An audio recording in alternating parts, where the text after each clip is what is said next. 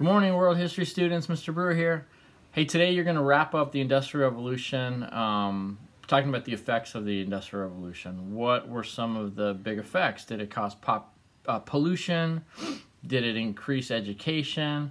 A couple of the biggest things that came out of this was communism and capitalism, or socialism, communism, and capitalism. So I want you to watch the lecture that I have posted, complete the guided lecture notes, and get those turned in.